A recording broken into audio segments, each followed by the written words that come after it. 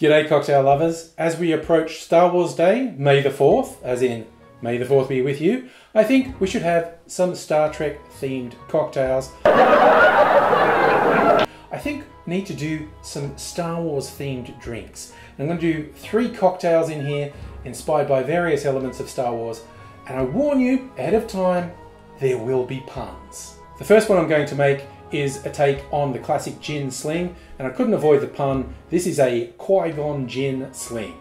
We make it like this. In our mixing glass, we put 1.5 ounces of gin. Then we put 1 ounce of Midori, green for Qui-Gon's lightsaber.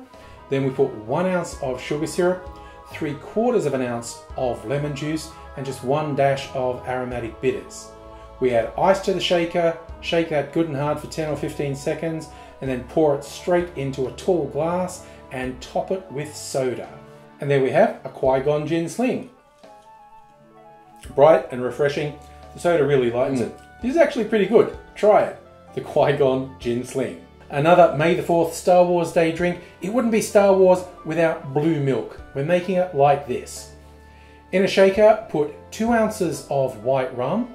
Follow that with 1 ounce of blue curacao, 1 ounce of a cream liqueur, or just cream if you want it lighter, 3/4 of an ounce of lime juice, and finally 1 ounce of sugar syrup.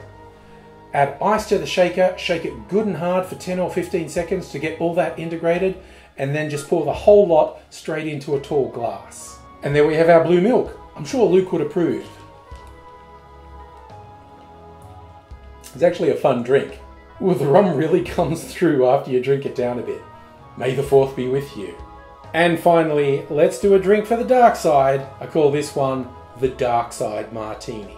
To make the Dark Side Martini, we put 2.5 ounces of gin into our mixing glass. Add to that 3/4 of an ounce of amaro of your choice, and then 3 dashes of Peychaud's bitters. Add ice to the glass and then stir that for 20 to 25 seconds to chill and dilute the drink, and then strain it into a martini glass. And because we're on the dark side, I think a maraschino cherry as a garnish is called for. I think my skull martini glass is particularly appropriate for the dark side.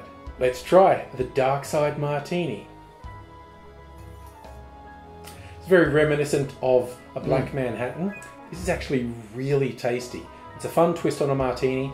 I recommend you try it, even if it's not Star Wars Day. But May the 4th be with you.